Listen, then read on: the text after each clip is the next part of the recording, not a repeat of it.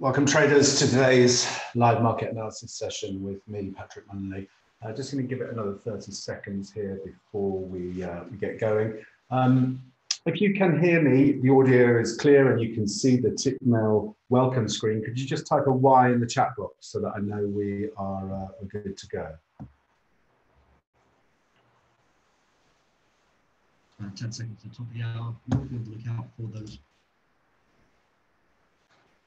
Okay, let's hit record and get this show on the road. Ruth. If you can, with respect to questions, if you can hold your questions to the end of the session, I'll open up a Q&A at the end, and so you'll have an opportunity to ask any questions then. Thanks very much. Okay, so before we get going with today's chart analysis, as always, want to adhere to the risk disclaimer. Most importantly for today's content, the views and information expressed by me are solely mine and they are not indicative of or representative of those held by Tickmill UK Limited or Tickmill Europe Limited. So for those of you who are here for the first time today, a brief introduction to me. Like I said, my name is Patrick Manley, and after I graduated from King's College London, I joined a City PLC consulting firm. I left with some colleagues and went on to successfully co-found and exit a consulting startup that was focused on C-suite executive search for technology businesses. Having a front row seat to the dot-com bubble, witnessing people make and lose a fortune in the markets, quite literally at times overnight, I decided to explore my curiosity for markets. With some capital to play with and some time on my hands, I started day trading the S&P 500, or probably more appropriately, day gambling. And after some early beginner's luck, I managed to rack up some pretty solid gains. However, as is often the case, my beginner's luck ran out. And as the market phase changed, I basically began to average down into losing positions, giving back all my gains and then ultimately experiencing a significant six-figure hit to my personal capital. So this was a gut-wrenching and sobering experience as an understatement. I really had to stand back and figure out if it was feasible for me to make a living from the markets. So I decided to get serious about trading and sought out a mentor with an excellent trading track record. Working with my mentor for a period of 18 months to 2 years, it was a time during which I upped not just my technical game, researching and developing strategies, extensively back and forward testing them, all of which were underpinned by a rigorous risk management approach. But most importantly, during this period of mentorship, I significantly developed my mental game. And probably the most importantly, I made what was the watershed shift from being a highly goal-oriented individual focused purely on financial gains to becoming process-orientated. So what does that actually mean? Well, it means I had to stop focusing on what I could make from the markets and start focusing solely on managing my mindset to allow me to consistently execute my trading strategy, oftentimes in the face of negative feedback from the markets in the form of losing trades. But once you become process orientated and you have a professional trading mindset and you understand the true nature of trading being a numbers game in which you're simply playing the probabilities, you lose the emotional investment and that hellish emotional roller coaster of living and dying by the outcomes of individual trades. I'm no longer concerned with the outcome of individual trades or even a small string of trades. My focus is on the next 100 trades, because I know if I focus on excellence in execution, my trading edge will demonstrate itself over an extended series of outcomes. My multi-strategy approach has delivered profitable annual returns since 2008. Since 2013, I've been managing investor capital through a managed account service, also delivering annual positive returns, as you can see on the screen. I'm currently responsible for managing a multi-million-dollar portfolio. From 2010, I've been mentoring private traders of all experience levels, from complete novices to former CME floor traders, in developing the technical and mental skills to reap consistent returns from the markets. In addition to my fund management and mentoring, I'm also a resident market expert, exclusively providing market and trade analysis to Tickmill. My other passion project, and sorry, I should mention here, you can register on the Tickmill blog If you drop your email address in there, you can get automatic updates of my daily market outlook. I also provide daily technical analysis and setups that I'm watching in video format, chart hits or the Elliott Wave updates. And you can access those by either following me on LinkedIn or through Instagram, Patrick Munley FX. My other, I guess, passion project is leading trader education for a premier trading education brand called fxcareerswap.com. At FX Career Swap, we don't just offer development and funding to retail trading talent. We work on developing mindsets through a structured program that culminates in the possibility of managing the firm's capital at zero personal financial risk on a profit share basis. And if you want to get in touch with the trade desk in London, the number is there on the screen at the moment. Or equally, if you want to drop them an email and they'll come back to you in a timely fashion, explaining more about what we do at FX Career Swap and how you could get involved. So that gives you a flavour of where I'm coming from. And now we can jump into the charts. I can see there are a couple of questions being asked. If you could just make a note of your questions. And like I say, at the end of the presentation, I'll open up for a period of Q&A where I can answer the questions there. Okay, so let's jump into the charts. First chart I want to look at here is the S&P 500. This is a weekly chart, and since we made the low, the post-pandemic low in the S&P last March, we have been moving in 24-week cycles, plus or minus 1 week. And those cycles have basically preceded a corrective phase, normally lasting 3 to 4 weeks. And the next cycle completion actually comes in next week at the 19th of July, so plus or minus 1. So we are just entering a window now where we could see a corrective move in the S&P. You'll note we've got significant momentum divergence, which is obviously something I pay attention to. So it's worth knowing that we're just in a window here where we could see a bit of an uptick in terms of volatility. I go into the daily chart. I shared this chart this morning, looking for a pullback here to test this 42.44 area. It's the monthly pivot. We've got weekly range support, 42.68. And we've also got this ascending trend line support. This would be the fourth test of this trend line. And for those who work with me on a regular basis, you'll know that I pay close attention to third tests. Fourth tests do offer a higher probability of the potential of actually breaking. So if we don't find buyers stepping in here, we're having a bit of an outside reversal day to day potentially developing. Obviously, we need to see where we close. But if buyers don't step in this zone, then it could be that we're in for a deeper corrective move, and we can start to think about this type of pattern developing, whereby we take out the trend line support, and then we ultimately put in a three-wave corrective move, which could see us trading down into the 40.39 area in terms of the S&P here. So we really want to pay very close attention if this selling persists on how price responds at this trend line, and if we do get a break, then we know where we're looking for in terms of targets to the downside,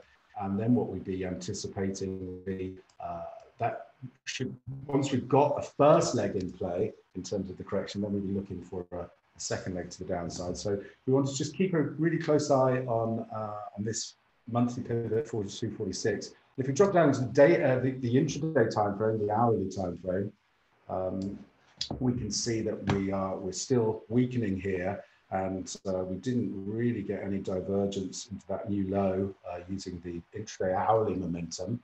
So there's the potential for us to make new lows again here. And in terms of in terms of the target, like I say, we'd be looking for a move. Initially here, we have weekly range support, which will put us in, let's see. So we'd be looking for a move down to 42.65. Could see some profit taking from there.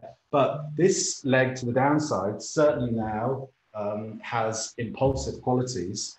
We could be setting up here for this new low to put in place, and that would complete this initial impulse leg. And then what we'd be looking for would be the opportunity to play a corrective move So ideally we break lower, put in a new low, and then we see this three-wave corrective pattern, and we could be back in testing this prior support zone as resistance, and that's where I'd be looking to re-engage on the short side. For those that work with me know that I've been short the S&P and covered short positions this morning.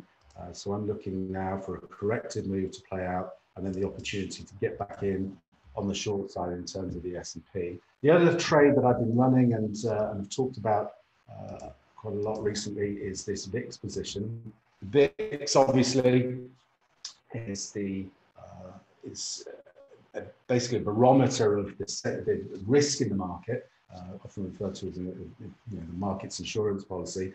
And we were trading down into this 15 level, and I highlighted to the traders I work with that I wanted to be long the VIX at that 15 handle to play for a correction. And so if we go to the daily chart here, we can see the VIX. This was the buy zone that I highlighted to the team, and I have a bunch of VIX positions running now, currently about 4 of them, all carrying nice profits. So I'm going to be locking in some profits in terms of the VIX as we trade into this 22 area. We can see that this zone between 21 and 22 was prior support, likely to see a little bit of resistance here. But ultimately what I'm looking for with the VIX here is a pop-up to potentially test into the 28 zone.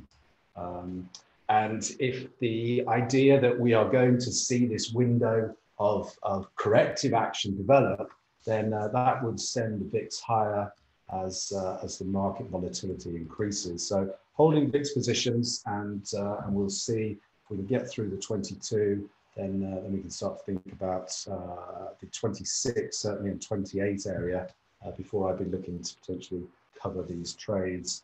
And again, the window in terms of the corrective phase here that we're moving into, I'm not talking about the markets crashing. Certainly, I'm not. That's not my point. But what I've been talking about over the past few weeks is the idea that we're coming into a period where we can trade a corrective move, and then we'll reassess to see how the market positions. Are buyers going to step back in, or are we going to see a bit more of a protracted correction? But we manage that step by step. We don't get ahead of ourselves, and we're not talking about a financial Armageddon here. We're just trading the logical price patterns as they develop. So that's the VIX. Let's go back now and take a look at some of these other equity indexes. So here we have the NASDAQ.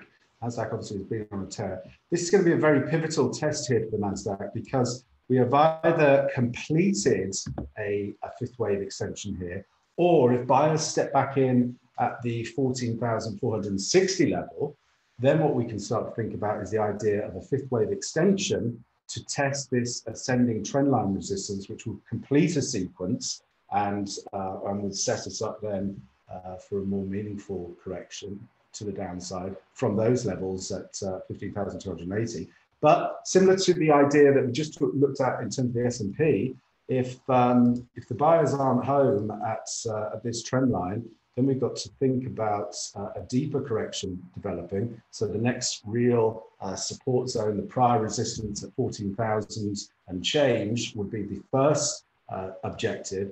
And then any corrective move, we could start to think about a retest of the trend line from below, prior trend line support to act as resistance. And then we'd be looking for an equality objective in terms of the next leg to the downside. So if we start to take out these pivotal trend lines, then we want to start mapping out how a correction, a more protracted correction, could develop. So certainly this is a type of scenario I'd be watching very closely now in the NASDAQ. If we don't find buyers at the 14,500 level, if we do find buyers there, then you can start to look at, and we get a decent bullish reversal pattern.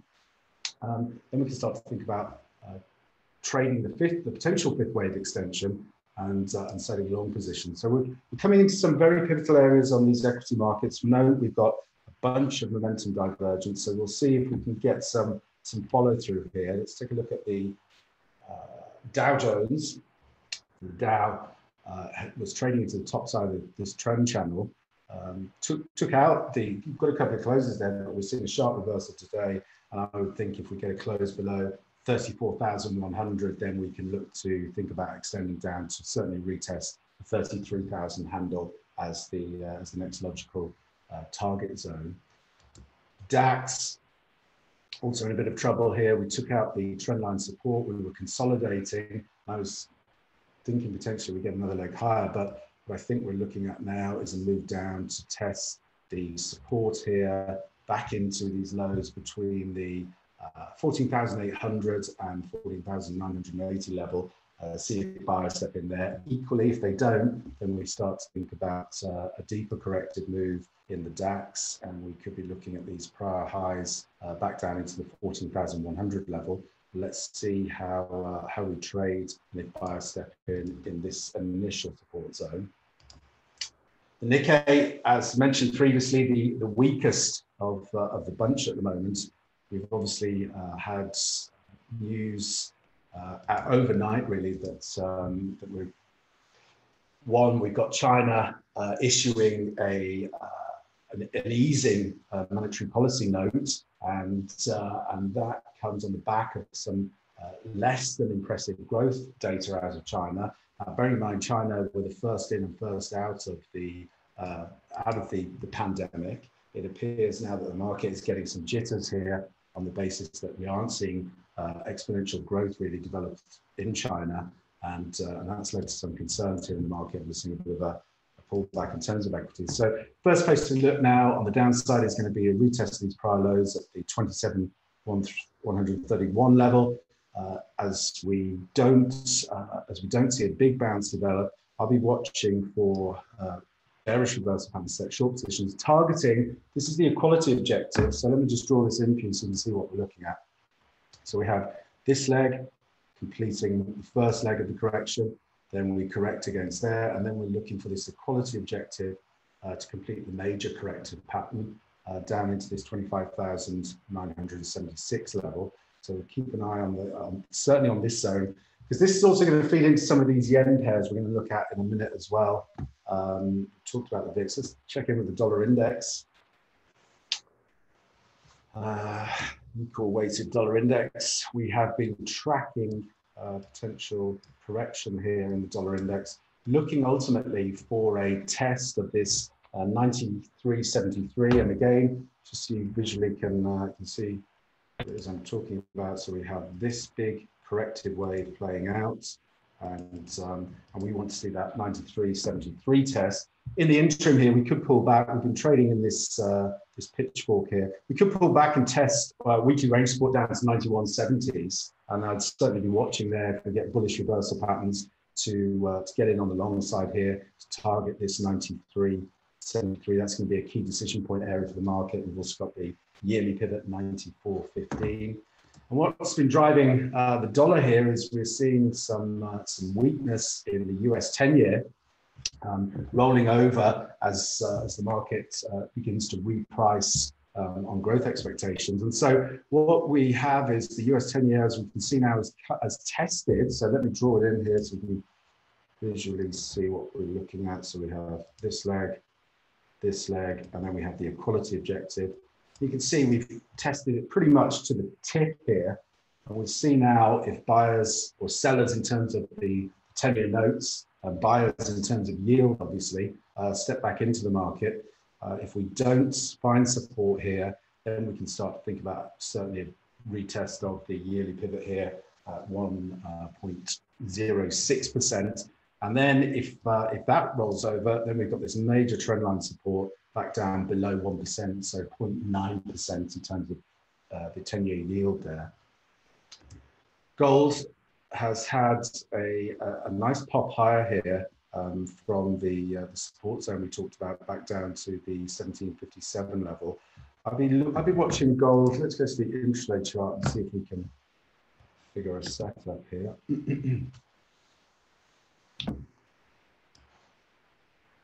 So we have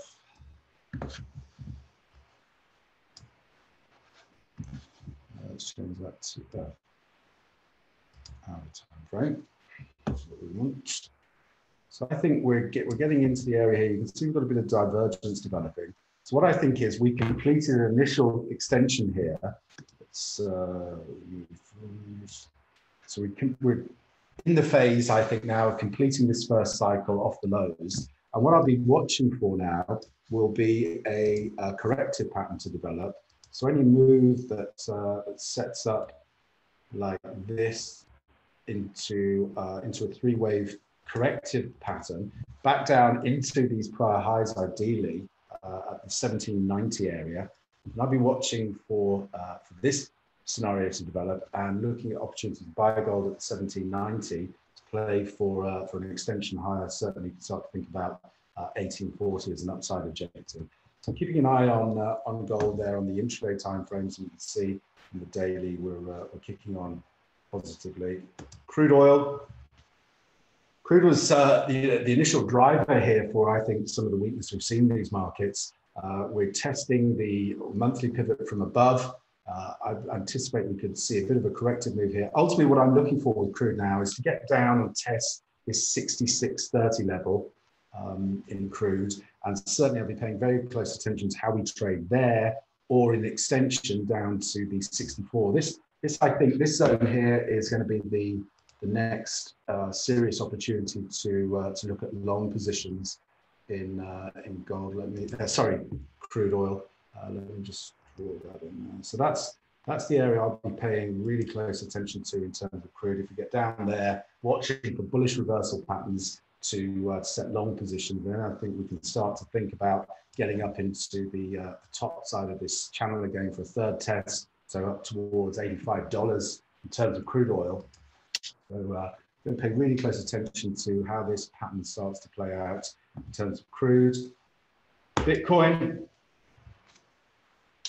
still under the cosh here. I'm looking for a test of the yearly pivot at the 20,700 level. We're not seeing any meaningful bounces in terms of Bitcoin at the moment. Then I think this looks to me like a bear flag, consolidation pattern developing.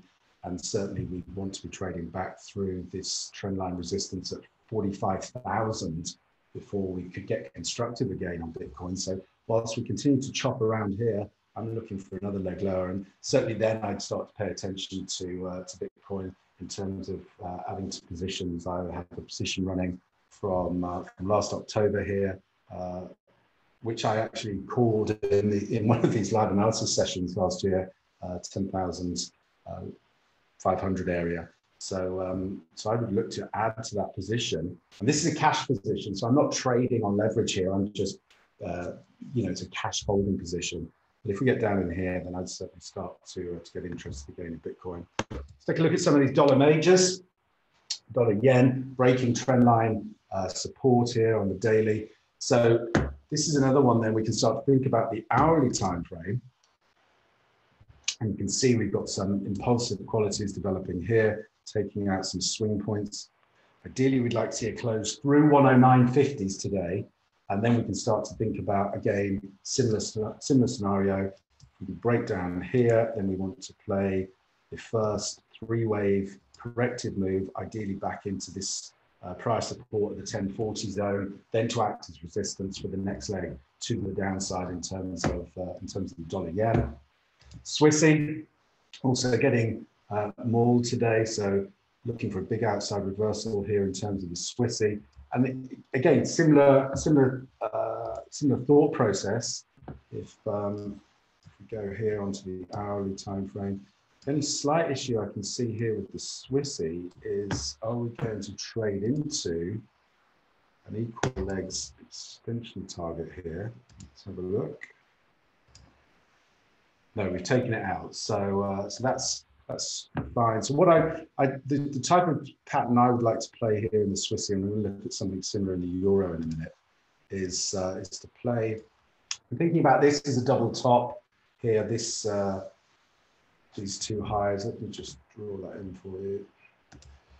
So we have first high here, and we've got our second one over here. This is our double top area. What I'd like to see develop now would be a move down. Let's get tool.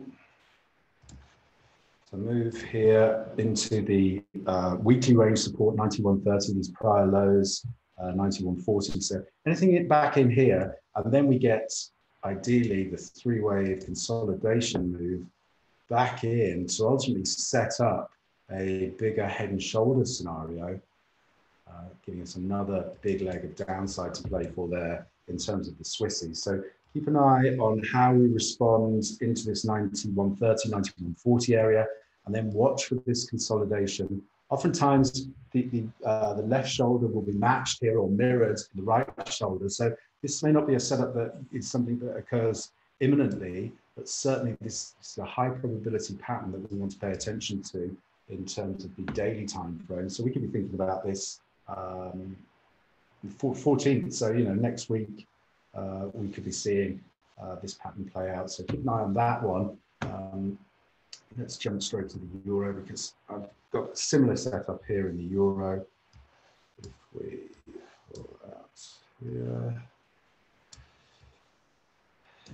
So we got this double bottom in play in terms of the euro. So what I'm looking for now is to see any pullback from, we're trading at the daily range resistance, finding some profit taking there, which isn't unusual. So any three-wave pattern like so gets back down to test the 118, just above the 118. I think that's going to be an opportunity on the long side in terms of the euro, and then look to take out this trendline resistance at the 1850, and certainly we start to think about a test then up towards the 1890 handle, and maybe beyond there. But the problem we've got with the euro at the moment is, if we go to the daily time frame, is that we have this objective to the downside at 116.22. So again, just so you can visually follow that, we have this leg, and this leg looking to complete there. So any correction, symmetry swing correction, so we measure the last corrective leg, like so. Okay, that's that. So any move here from these lows into the midpoint of the channel there. So 1924 is going to be the target zone, I think, for a correction to play out. So anything like this, we want to pay close attention to. Do sellers start to step back in, matching? You can see. Let me just use the extension tool. So that gives us that symmetry. Oh, it's actually lower than that. So it's 1910 is the area we want to be watching. So any move into this area, matching this last corrective phase, could be an opportunity to think again about the short side in terms of the euro. And again, if you think about the dollar index, what we're looking for in terms of the dollar index is that test into this support zone before extending higher. So that feeds directly into the euro then. So any pullbacks are an opportunity on the long side, but certainly want to be thinking about booking profits at the 1910 area and then seeing if sellers step back in. Just cognizant of the time here. Let's take a quick look at some of these yens. So this is the Aussie yen. Let's actually go to the daily time frame.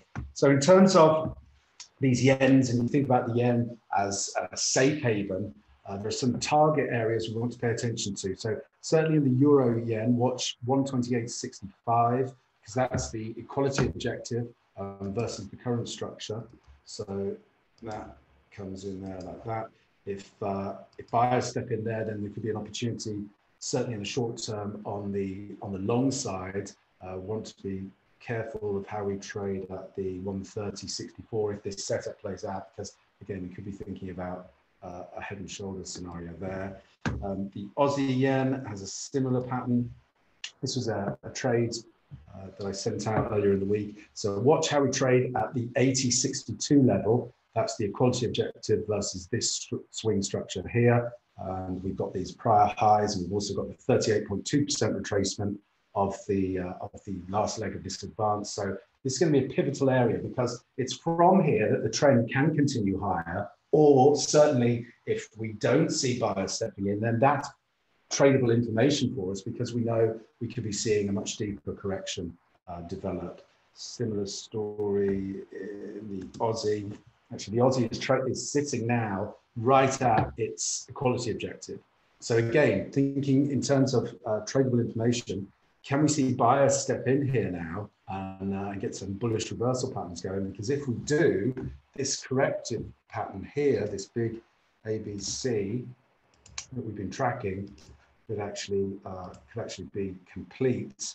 So we really want to pay attention, because if that's the case, then we could be looking at the next leg to the upside for the Aussie. But obviously, with these equity markets under pressure, it's very difficult for these commodity currencies to perform. So there's a few cross market or intermarket dynamics that you really need to pay attention to at the moment to see which way we're going to head next. So I've been running that for 30 minutes now, guys. I've just opened it up briefly here for Q&A. Does anyone have a chart they'd like me to take a look at, or a question about anything I've mentioned here? If so, you can type it into the chat box, or I could unmute your mic. Equally, if you don't have a question, if you type an N in the chat box, that just lets me know that I've done a reasonable job of explaining everything, and we're all on the same page. So pay close attention to these equity markets today, guys. This is what's driving the current price action. Also, the yield, 10-year yield, and the dollar. These dynamics need to be watched carefully here, and we'll see if we're going to enter this phase, this corrective phase that we've been talking about, and then we can start to track where the target areas are of potential completion of these corrections. Okay, if there aren't any questions, guys, I'm going to wrap this one up here. I hope you found it helpful, and I'll catch you all at the same time next week. Thanks very much, everyone.